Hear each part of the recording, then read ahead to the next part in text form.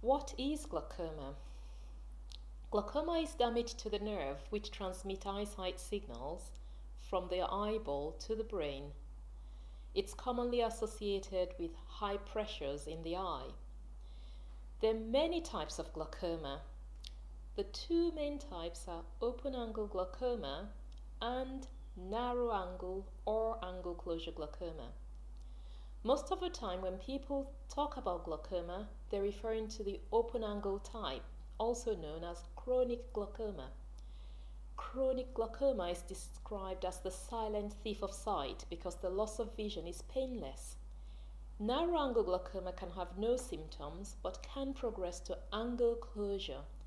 In angle closure glaucoma, which is much less common, patients complain of seeing halos around lights and a dull eye ache. This may progress to severe eye pain, redness, blurring of vision, and could be associated with nausea and vomiting. Without treatment, glaucoma initially results in loss of peripheral field of vision, then tunnel vision, and eventually irreversible loss of sight.